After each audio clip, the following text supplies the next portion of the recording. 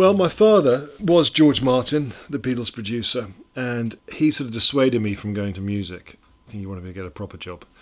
But sadly, he became deaf when I was a teenager, so I became his ears and used to follow him in studios and do sessions with him. So I suppose I've been in and out of studios since the day I was born, but really working since I was about 15. And sort of learned from him, learned the tools of the trade from him, and here I am now at Abbey Road.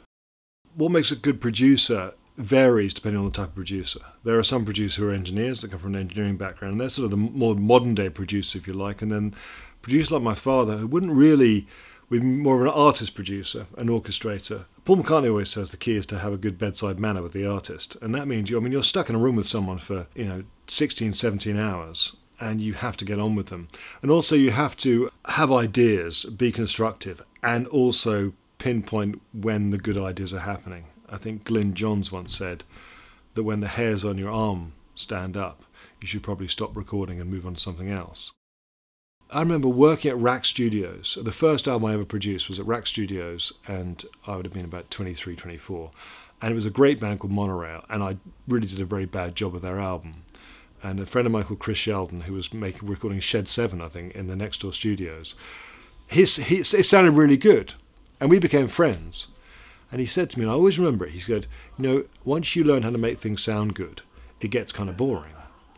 And that sounds like an arrogant thing to say, but I get what he means. And so you get to that stage where I know that you may not like a record that I put out, but it'll sound okay. There's lots of us around. So then you get to the stage where how do we break the rules? How do we change stuff? How do we push things? How do we, why should we be sitting still or standing still? Being a producer is a multifaceted thing and just varies. All in all, you have to be responsible for the end of the record. You have to make good records. When I was in the Love Project, I put a Pro Controller in a room here because I was working on Pro Tools, and I like having a desk, and so it made sense.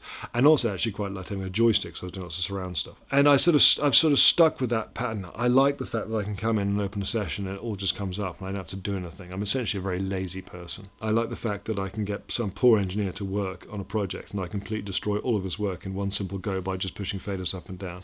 I like, because it's funny if it appeals to the older set as well as the younger set.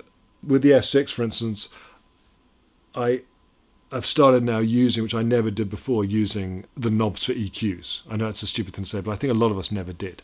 We like the idea, we never did, because you're so used to using a mouse. It's good to take your face away from a screen for a little bit as well, and it's good to be able to, for example, just the fact that I can push my screens to one side and they don't get in the way of the speakers. Because that does make a difference to your mix.